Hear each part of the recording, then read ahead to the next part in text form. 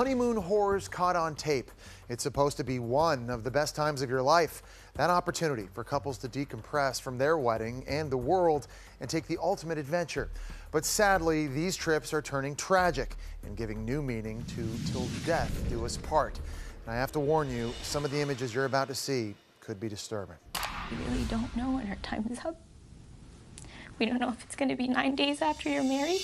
From water disasters in paradise to helicopter rides from hell. Some couples on their way to happily ever after wind up in the sweet hereafter when accidents on honeymoons go horribly, horribly wrong. Who can forget the Grand Canyon chaos earlier this year when a sightseeing helicopter carrying British newlyweds Ellie and Jonathan Udall crashed before sunset. The fiery aftermath caught on camera. Incredibly, Ellie and other passengers, though hurt, managed to climb out.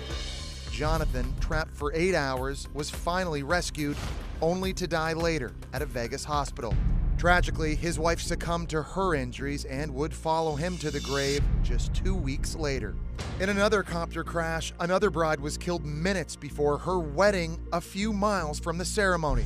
Host Mary planned to surprise her groom with an aerial arrival that sadly went south. These are the Brazilian beauty's last moments alive.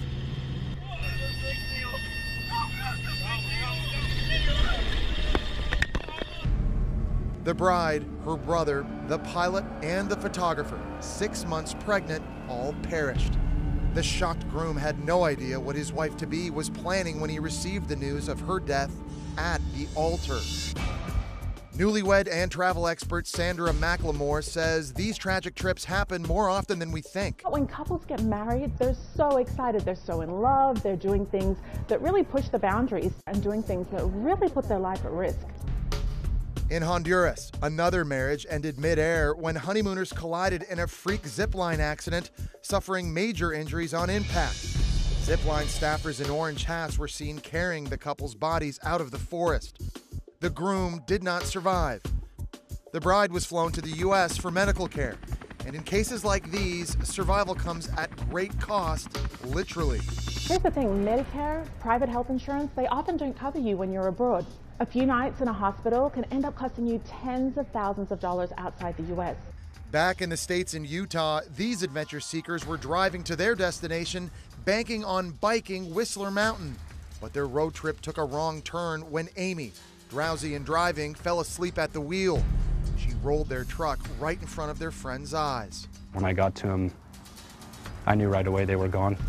The couple was pronounced dead at the scene, just 13 days after being pronounced man and wife. So these tragedies, unfortunately, are happening more often than you think. My biggest advice to honeymoon couples is don't skip on the insurance. And let's hope you'll never need it, but if you do need medical care while you're abroad, or even worse, have to bring a body home, at least be covered. Travel expert Sandra McLemore also tells us for less than 1 month's car insurance, you can buy global travel insurance that covers 2 people for an entire year.